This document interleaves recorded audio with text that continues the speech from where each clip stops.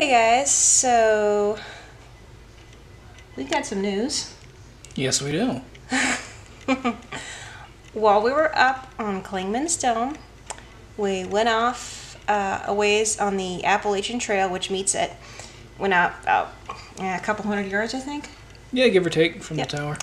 I set down a log, and then Jeff dropped to one knee and asked me to marry him. Mm-hmm. And I said yes. Oh, I miss my honey bear. Oh, hey guys, welcome back to the vlog. Today, as I have been planning for quite some time, this week is the week that it's a 1-year anniversary of meeting the man that is now my fiance. And it's been about almost 4 months since we've been engaged. So I decided now is the time to finally share with you the process of wedding planning. I wouldn't say it's in full swing, but things are definitely moving along. What I'm going to do today is just a simple run through of the 12-month wedding checklist that I've got. So I'll tell you what we have done and what we haven't done and what's coming up next month. Yeah, so what I'm going to be doing is reading off the different items on the checklist and whether or not we have done it yet. So we are in the 8 to 12 month before wedding range. First one, select a wedding date. Done. It's going to be in the middle of October. I'm not going to give you the official date until after the fact because we value our privacy. 2, formally announce your engagement. That's done. We sort of announced it on Facebook and some of the relatives were slighted. Hey, why didn't you call us? Like, okay. So, but anyway, that's what we did. We just posted on Facebook. Our relationship status has changed. Decide who you would want to be in your wedding party and ask each person to participate.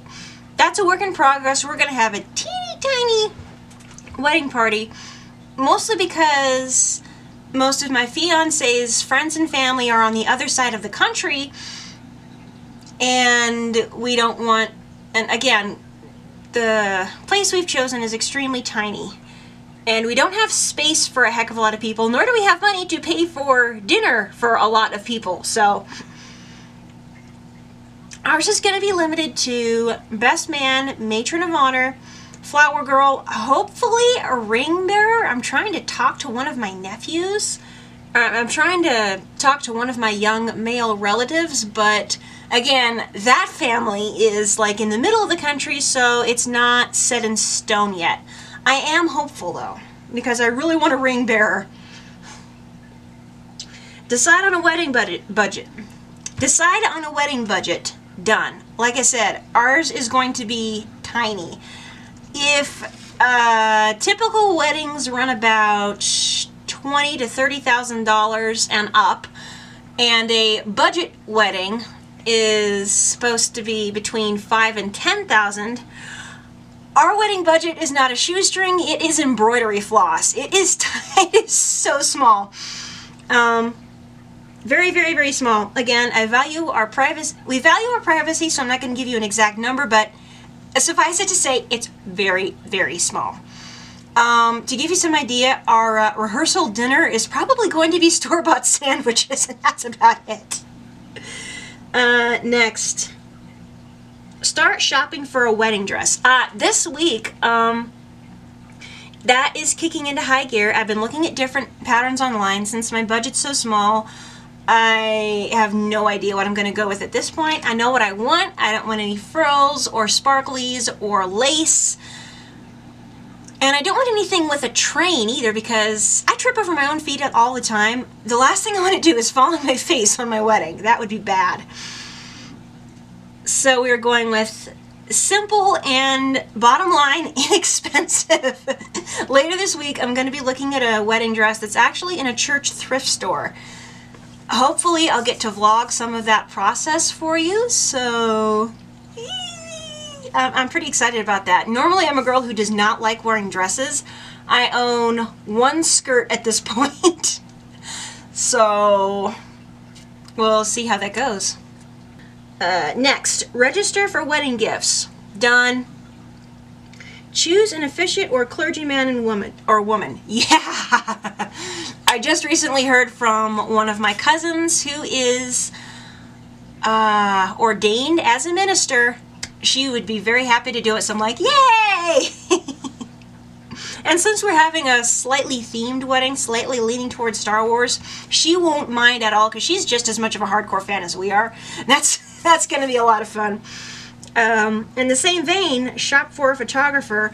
My aunt and uncle offered to do the photography. Well, I asked them if they do some basic things. They're professional photographers, so we got our photographers. I'm so happy about that. We're not going with a florist. Flowers, I'm probably going to pick up a bouquet from Walmart, and the rest will be artificial flowers. Next, research locations for ceremony and reception. There's a church literally on the same street I live on. It is tiny, it's cute, I already got permission, and the pastor, which is actually my parents' pastor, is letting us use it free of charge. The only caveat is we bring in a cleanup crew and basically put everything back the way it was. And that's no problem, so location is in the bag. Next, determine your wedding theme, style, and color scheme. Like I said, our theme is going to be very, very slightly leaning towards Star Wars. Some of the music is going to be Star Wars. There's probably going to be a couple of very, very subtle decorations at the reception that are Star Wars. And that's about it. And if I can talk anybody into showing up with lightsabers so we can exit under an arch of lightsabers, that would be so cool. But that's still up in the air. Choose a beautiful place for your honeymoon. Done, in the bag. We'll talk more about that as time goes on. And finally, make a rough guest list with a maximum number of guests in mind. Like I said, this is going to be tiny. We have to, because of our tiny budget, we have to get pretty brutal with the guest list.